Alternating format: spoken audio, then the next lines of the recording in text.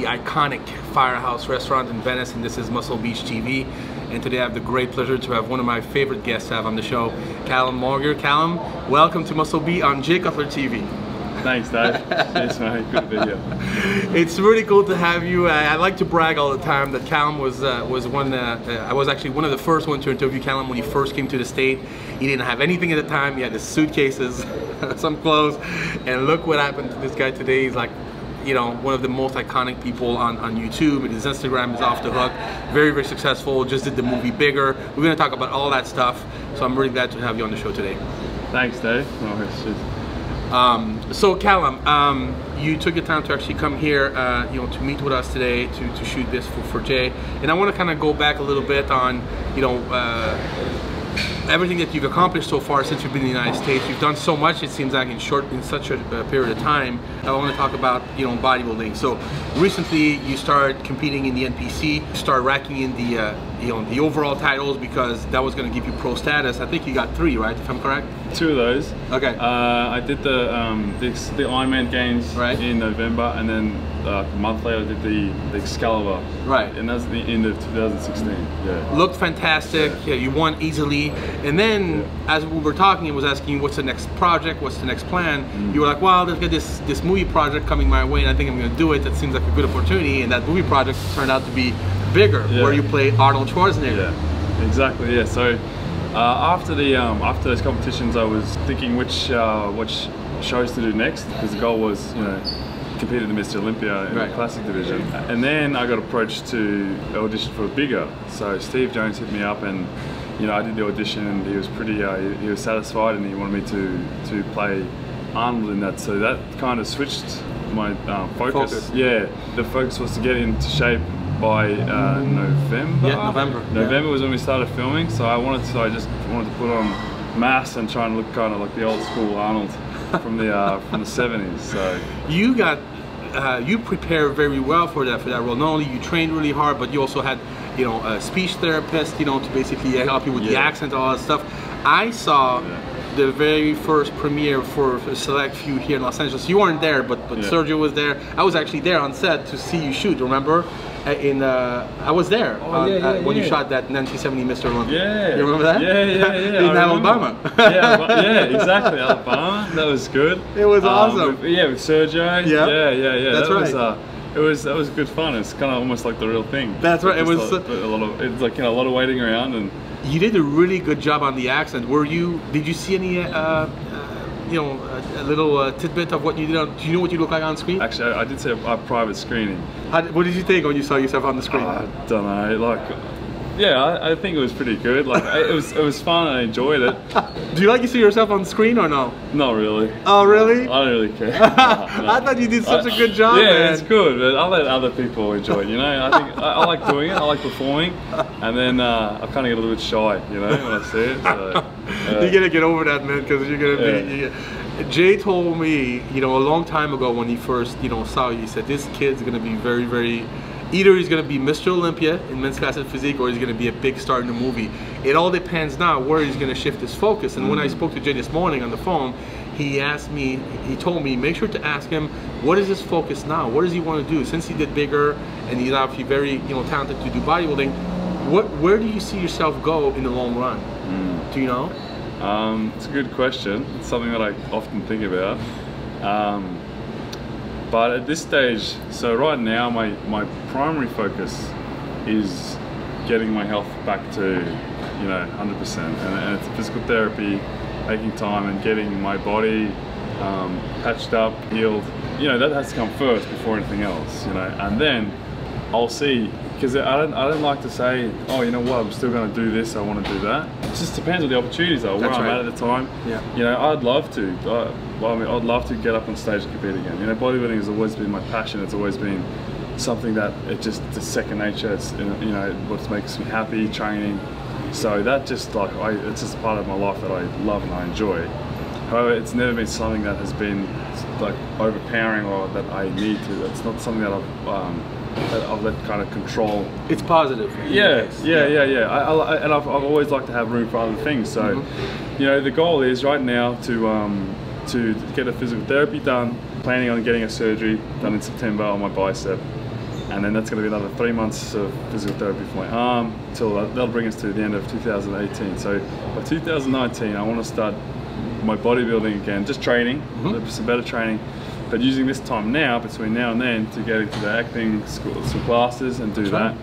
And so just be prepared, you know, kind of prepare myself, so that, you know, right now I'm a lot smaller than I was when I was, you know, I've been really big, and I've had, you know, I've been 30-40 pounds heavier than I am now. Being this shape and size can pick up more roles, more opportunities in different areas. So I'm just going to take it as it comes. You know, I'm not keep your options open. Yeah, exactly. You know, I'm ready for whatever. I like to be ready, not just like, I don't like to be just completely focused on one thing.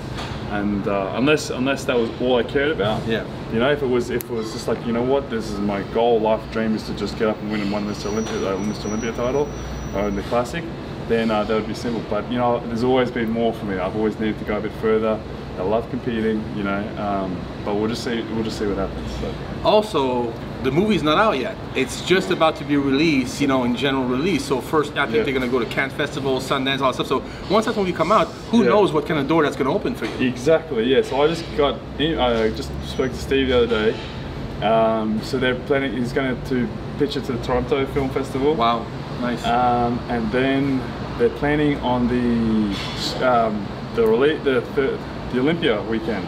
So the 30th. That's awesome. Yeah, 30th. That weekend, red carpet, all that screening. Wow. In Vegas. Wow. There, and then a week later they're going to have it released over all nations. Oh my God, that's a scoop, I think, you guys, because I've never heard that anywhere. So. So yeah, that's it. So Olympia weekend is the release of the bigger movie. How cool is that? All right.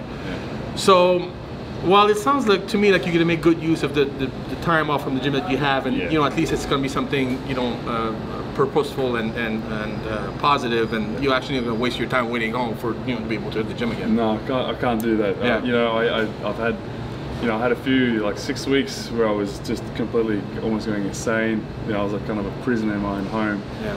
Oh, I need to stay active, stay busy, or just keep. I just want to, just push forward and just see what I can do with my career. The thing that I found that helped me a lot was, because I was focused on what I couldn't do. I was always thinking about, like, because I wanted to just train, I wanted to go to the gym. I kept thinking about what I can't do right now, but instead you have to think of you have to focus on what you can do. So right now, what I can do is help myself get better, and you know, and maybe develop in different areas. So that was my get more skills in different areas. Yeah, exactly. Yeah. Just do what you can do, and prepare yourself. So that sounds like a good plan. All right, I want to talk a little bit about your behavior. You know, we have to talk about it. Sounds like a parent-teacher. So listen, everyone knows you have all the tools in the world. You know, you have the looks, you have the talent, obviously, not only in bodybuilding, but you know, you proved it in the movies to become a big star, either in pretty much anything you want. Either in, I mean, obviously on YouTube, you're a celebrity, you're doing great. Everything that you touch seems to be turning to gold. So a lot of people are asking, with all these gifts and all that talent, why is he doing the things that he does? Why is he hurting himself in the gym? And that, granted, that was a freak accident and stuff, but then, you know, after that, you get better, and then you go jump off that cliff and almost kill yourself. So let me ask you this question. Do you see yourself as a modern era James Dean, or what is the deal with all that? I don't know. I get a bit of a thrill out of the risks, I guess. I don't know. Honestly, the cliff accident, that was a freak accident. I'm sorry to put you on the spot, but everybody wants to know, because they're like, I don't get this guy, man. If I had his body, his talent, I would never do that. You know what I mean? It's just the thing. I just don't like to. I just like to think that whatever I can. I'm not afraid to try anything. That's my problem. It is a problem. You know, it's a problem. It's like if someone goes, "Oh, why don't you try this?" If someone says you can't do that, I'll say, yeah, I can, and I'll do it. So my brother goes, oh, let's go do this. I've never done it before. I had no idea. He's completely trained. You know, that's what he does for his work and stuff. And he gave a full safety, you know, demo for everything. And mind you, I was shitting myself. Like I was like, I'm not going to chicken out. It didn't look like you were scared at all. On the inside, I was you hide it well. Yeah. I do. Okay. But I was definitely nervous. But I thought, you know what, it's going to be fine. I've got my brothers here. I want to rope, and I just thought, you know, you've got to try everything once. Almost, you know, it's a risk. To me, it's like kind of, the little bit of scare makes you feel alive. Oh my God, you're scaring me, dude, by telling me. Oh, so the food's coming. We're gonna pause it there. Can you pound on that food? Look at that. What's coming? He needs to gain weight right now. Well, yeah. Oh, this is not his. This is my new diet. This is my style. All right, we're gonna pause it here. We'll recap in 2 seconds. Sounds good. All right, Calum, we just finished. We just killed that food, and that was very nice. We're gonna resume the interview. Yeah, I can think more now. So I want to talk a little bit about you know, that downtime you had in the house. You know, where you couldn't do anything. You told me that basically for 4 weeks you were laying in bed, couldn't do nothing. What did you do with your days during that time? The first 4-6 weeks was a rough patch. You know, I had a lot of time. I was playing gaming, watching TV shows, programs, and you know, I had a lot of time to think about things and just kind of process everything. Life seemed to be moving really fast. Like I felt like I was on a roller coaster. I felt like everything was happening so fast around me, and I was, you know, booked to go here, do this appearance here, travel around here. You know, I had a lot going on. I feel like I was missing out on a lot of things, in a sense. And then this accident, after the accident, everything got stopped, put on hold. And then having an injury and laying in bed for weeks, you know, not being able to do those things makes life slow right down. It's amazing when I think about your life, and just a short 4 years ago we were saying you just got here, and it seems like you've accomplished so much already. When you're this popular and you're this busy all the time, even though you feel productive, you also feel like your life is just passing you by. You don't really get to enjoy it. That's what you're saying? Exactly, yeah. So when I was living down close to the goals, every day is get to the gym, go fight traffic, go do this stuff, and it's just before you know you're in bed and it's the next day. And now it's like, you know, I've got this a whole lot more time to just kind of sit back, enjoy, a bit more balance, you know. But nice. So yeah. Who were there for you? I'm sure that when this happened, you probably realized who were your real friends and who weren't. Yeah, who was there for you? Do you want to, you know, say thanks, or maybe talk about some of the you know, I had it's amazing, you know, who you know comes out and really backs you up when you're in your lows and stuff. And you know, I had friends from home. I had, you know, my mom, Steve. She came by. Mom came over for 2 weeks, dropped everything. You know, she's always busy taking care of my dad. Yeah. So she dropped everything, came over, of course. My friend Steve, you know, Frank. I had James, Miggy. I had you know, Stan and Sergi. These guys come up and visit me. And you know, you guys and a lot of the Girls Gym community, everyone's sending me messages, and it was really, honestly, it was very uplifting. And it's the guys that came in and make the effort and you know, make sure you're alright every day. You know, it goes a long way, you know, because they kind of pull you out of the dark little hole that you kind of you don't want to be sitting in too long. So you know, I can't thank these people enough, and they really kind of lift the spirits when you need it. So you know, I've caught, you know, Jay and stuff. I got messages from him, and he's super busy all the time. But you know, just one little message just makes me feel so happy. And then of course I have all the fans and the followers. You know, they offer me unbelievable support. You know, there's some people I never even heard of, never speak to. They'll send me messages, emails, cards, everything. You know, and some like they'll huge letters, and it's so nice to read that and see how much this, you know, like they tell me how much impact that I've made on their lives, and that they want to see me get well. You know, that kind of just fuels the fire for me to motivate me to get better. So it's not to brag, but just why don't you tell me how many followers you have on Instagram and Facebook and stuff? Do you know on top of your head? I know on Instagram it's like 2.8 million, so it's almost to 3, yeah. And Facebook, I don't know, I think it's like 2.5 or something, maybe similar. Almost the same. And then we've almost got I think almost 600, almost 700 subscribers, 700,000 on YouTube. You have so many fans. How do you explain that? Do you know? Oh, really? I mean, you're just lucky? Yeah, I think, you know, I guess, you know, I at the start, a couple of years when I came out here and just doing all the things, you know, I was competing, I was doing expos, traveling around, and doing different magazines, and just doing as many different things as I could.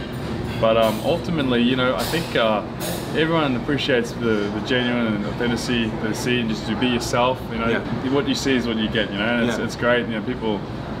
There's no. I really don't put on any kind of crazy acts. So I think people just like seeing that, and they like watching my lifestyle. Yeah. You know, I don't like to live this very rigid. I like to live a pretty. Sometimes can be a little bit chaotic life, but it keeps it interesting. You know. Yeah. So. And then I think, you know what, I guess it's about what you give out. You know, what people see value, they find value in what you put out there. So, you know, when you're I put out training and tips and my physique and bodybuilding, you know, I'm going to have people that respond to that. Yeah. You know, and then I have a passion for motorbikes. People like, you know, will like to see the motorbikes. Yeah. And then, you know, I have I like animals and stuff, so people like the animals. And then, yeah, you get a brand new dog. Yeah, I got a little puppy dog. You know, Rex, right? Rex, a little T-Rex. So, you know, everyone, like, they'll see what they relate to, and then they'll follow you for the impact or whatever it's inspiring or motivating them. I gotta ask, because I'm sure so many people say, well, I want to be like this guy, so what is he doing? You know, so it's, I mean, it's not really a secret. I guess you're just being yourself. You're being yourself. You know, you're sharing your lifestyle, and they kind of sometimes people will have their lives, so they can live sometimes vicariously through what you're doing, and they say, oh, you know what, I like that lifestyle. I kind of apply certain things that, you know, they like to get there. We all do that. You know, you see things, you see styles, you see someone's stuff. motivating you for whatever reason. For whatever, exactly. Training, anything. Yeah. You've been reading all the comments, and a lot of people have sent you, you know, good wishes and letters and all that stuff. But there's a flip side of that too, and I'm sure you probably write a lot of comments that are not so flattering and not so nice. How do you feel about those? Oh, I don't even care. Like honestly, it doesn't bother me. I don't really. You get a thick skin? Yeah. Like I don't really. I honestly, like people say whatever, like you. Oh, sorry, I probably can't swear. That's okay. We're on Cutler TV. Like they'll say all sorts of profanities, like all sorts. But you know what? At the end of the day, that's their opinion. I don't care. They're entitled to it. But I got pretty thick skin. You know, all that matters is what my mates and my friends and shit think about me. So I don't. Yeah, you know, so it's fine. All right. But you do understand that, you know, a lot of people who do like you. We're worried about you, and we're concerned, you know. So that's, I think a lot of times, you know, they're the comments that matter. They're the people that kind of, you know. So exactly, they're the ones that I do, you know, want to make sure that they understand that I'm going to be all right. Okay. So we're gonna have you for many more years, right? Yeah. I got you on tape, so you can't lie. Now you have to be good. I'm going to be good for a few years. Yeah. All right, Calum, I really want to thank you for coming here today, all the way from your house in Malibu, coming to eat with us and do this for Jay. I know he really appreciates it. And you brought your guy also from YouTube, so we're going to have it on both channels, you guys, Calum's YouTube as well as Cutler TV. And I wish you the best for the future, man. I'm a big fan of yours. I really like you as a friend, and I don't want anything bad to happen to you. So understand that the people that are in your life who do like you as friends, they want you to stick around, you know, because we know you have all this potential and all this great future, and they would be ashamed to lose you. So please be careful. I will. Thanks, Dave. Right. Yeah, for sure. Dave Max 6 for Cutler TV with Calum and Moger, and we're out. How's that? Cool, man. Good? That was good. All right, man. That was awesome. Thank you, bro. That was a good one. Yeah, you too, man.